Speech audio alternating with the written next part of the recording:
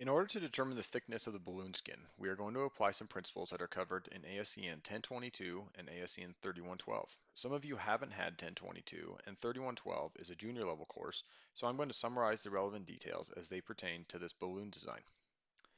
First, we will assume that the thickness of the balloon is less than 10% of the radius. This assumption will allow us to apply thin-walled pressure vessel relationships, namely that the normal stress is given by the equation provided.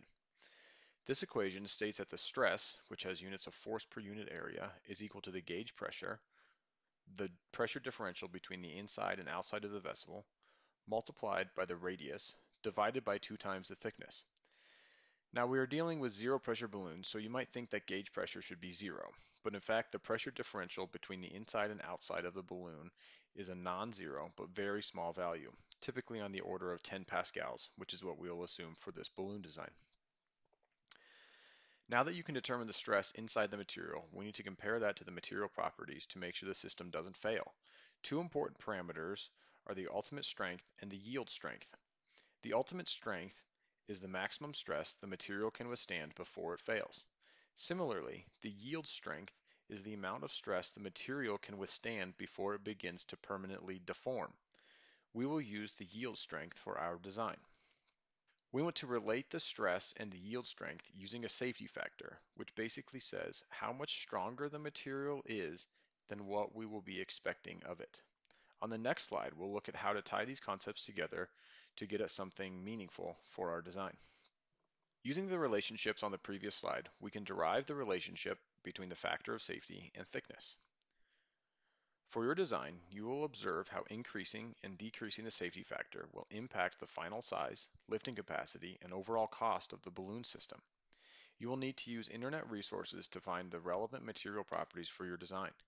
You should observe the effects of using different materials to determine a suitable choice. A few things to note. Stress and strength may be used for material properties on the internet. This quote from Dr. Wingate should help you understand the difference and determine the credibility of an online source. Dr. Wingate said, "Strength is a property of the material, and stress is a state the material is in." So stress is something that we can calculate given some conditions that we expect the material to be in, and strength is simply a property of the material. Now, typically in designing a system like this, we would do material testing in-house to determine the actual true yield strength. We wouldn't put a lot of trust in internet sources. We would reasonably trust the manufacturer, but in a real full-scale system, we would want to ensure that the values that we use for our design are true and as accurate as possible.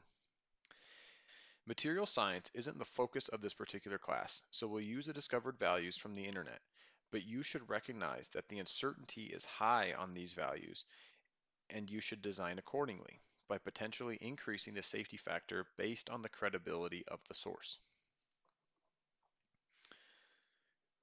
We can provide approximate values for you to use as a sanity check. The last piece to the design derivation is how to determine the parameters of a gas knowing other parameters. This is where we'll apply the ideal gas law. The lecture will cover this in more detail in the coming weeks, but I'm going to touch on the aspects that apply to the design of the balloon so you may advance in your design process. The lecture will cover in detail when you may assume a gas is ideal, but we will assume that the gases associated with this design lab can be assumed ideal.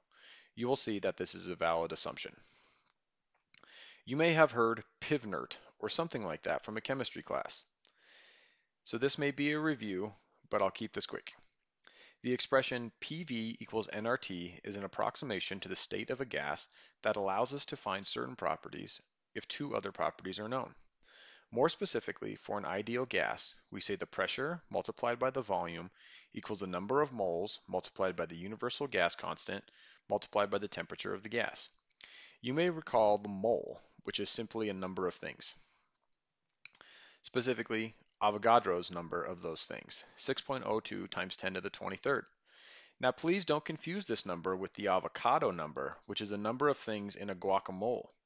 and that doesn't apply to ideal gases. Now in the ideal gas law expression, the universal gas constant is used along with the number of moles. While this is useful to chemists, it is more convenient for us to use the specific gas constants, so we can write the ideal gas law in terms of density, pressure, the specific gas constant, and the temperature.